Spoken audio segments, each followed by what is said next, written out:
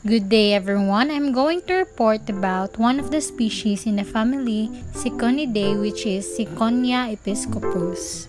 The bird family Ciconidae consists of the storks and similar birds, and it belongs to the order Ciconiformis and includes 19 species within 6 different genera.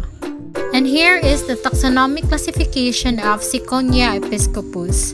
Kingdom is Animalia, class is Aves, order is Ciconiformis, family is Ciconidae, genus is Ciconia, scientific name is Ciconia episcopus, and common name is woolly-necked stork or white-necked stork. The woolly-necked stork or white-necked stork is a large wading bird in the stork family Ciconidae. It breeds singly or in small loose colonies. And the woolly-necked stork walks slowly and steadily on the ground seeking its prey, which, like that of most of its relatives, consists of amphibians, reptiles, and insects. The woolly-necked stork is a medium-sized stork at 75 to 92 centimeters tall. The iris is deep crimson or wine red, and the stork is glistening black overall with a black skull cap and a downy white neck, which gives it its name.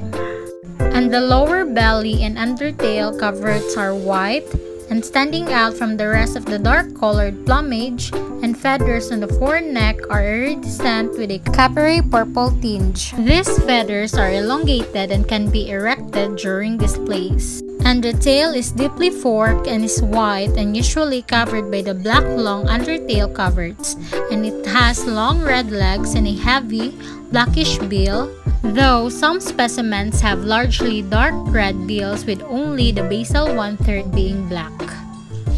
Distribution and habitat. This species has a large population size and occupies a wide range across South and Southeast Asia, occurring within a wide variety of habitats including marshes and forests, agricultural areas, and freshwater wetlands across Asia and Africa. Conservation status. The woolly-necked stork is one of the species to which the Agreement on the Conservation of African Eurasian Migratory Waterbirds applies, and the species was elevated from near threatened to vulnerable in 2014.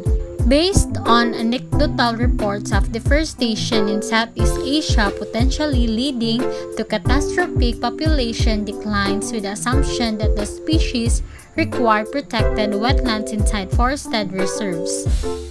And here are some photographs or illustration of the species Ciconia episcopus. That's all, and thank you for listening.